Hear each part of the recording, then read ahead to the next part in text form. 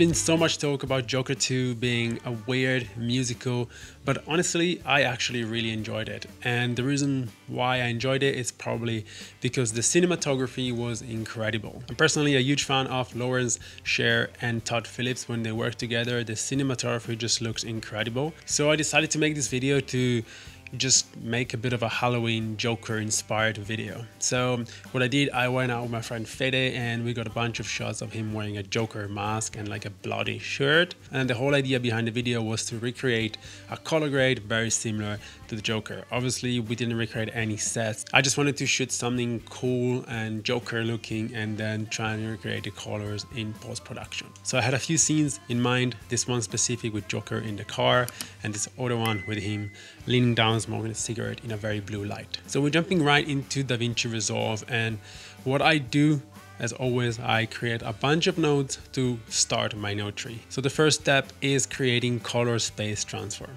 Now, usually I would create color space transform from Sony S-Log to DaVinci White Gamut and Intermediate, but for this specific video, because I want to use DaVinci's integrated LUTs, we're going to create a color space transform from S-Log 3 to Cineon Film Log. And the reason is because the LUTs in DaVinci Resolve are made for Cineon Log mostly.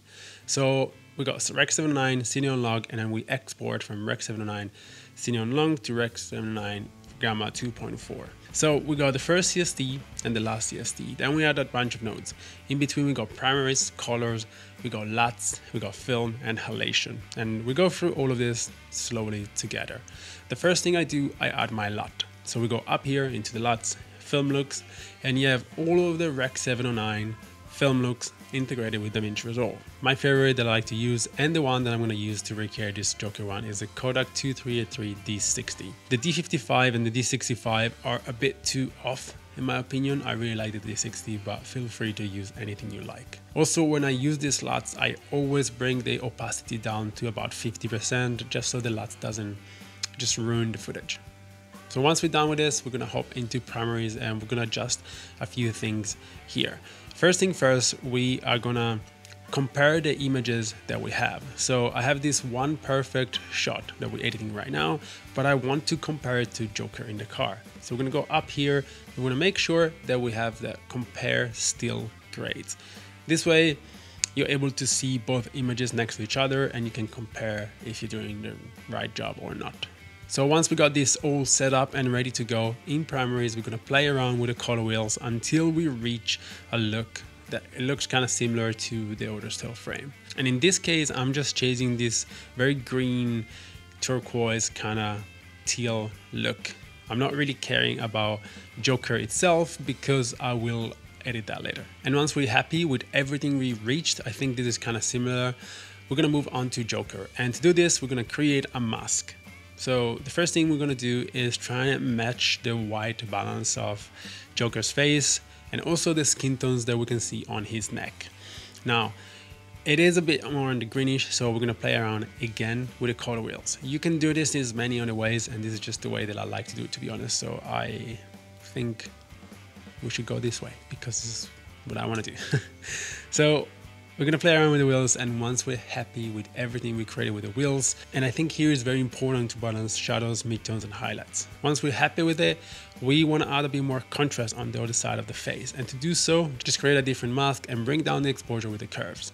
Both of these masks can be trackable if you want to track them, it's really up to you. Now we're gonna move on to colors, and colors is where we're gonna adjust the color of our own image. To me, is a little bit too blue and we want to move it a bit more on the teal side, so I like to use the color warper to just make things easier because I'm a very visual person. You can also use the color versus hue saturation curve, but I just like the color warper more. Once we got colors, we got primaries, we got our look, all we got to do is add a bit more of a film look, and to do so we're gonna add halation and film grain. Now starting from halation in DaVinci Resolve, it's pretty good to be honest, but I'm not a huge fan of it. I personally use Filmbox or the Enhancer for halation. But in this specific video, because I want you guys to have a free version of this, I don't want you to have to spend $500 on a plugin, you can use just a simple halation tool. So you bring it, drag it and drop it. And once you dropped it in,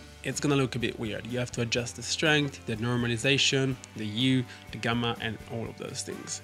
Usually this is kind of what I do. You can play around until it looks a bit more natural.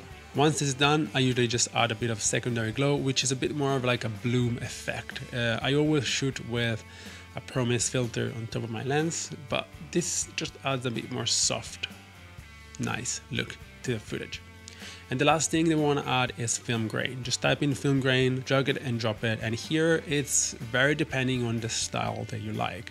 I personally prefer something alongside 35mm, 200 or 400, but it's really up to you how much texture you want to add to the footage. And this is the before and this is the after. I think this looks pretty similar, to be honest, considering the fact that we didn't light this at all. We just literally went out and shot this in natural light in a random place just for fun. So considering that we didn't use any light, any, blocking, anything like that, I think this is pretty good. And now if we take this same grade, we copy and paste it throughout the whole sequence and we adjust a few things, obviously remove the mask or add more mask if you like to. But this basic grade, to me, it looks pretty similar to the Joker grade. And I'm actually very stoked about this one shot that we got with Fede, my friend, smoking in the dark. It didn't really look the same as the Joker, mostly because I didn't have access to a bigger dark scene and we just had very limited time for this shoot. But to be honest, it gives off kind of the same vibe, so I'm very stoked how this turned out. Now let's say that you want to save this grade for the future and reuse it. What I usually would do, I would remove the masks or just disable the mask just so you don't have them. And then go into gallery, make sure you got power grade selected, go back into DaVinci Resolve, right click, grab still, and then rename it Joker look. And that's all done. Hope you guys liked this video. If you did so, leave a like and subscribe, and I'll see you in the next one. See ya.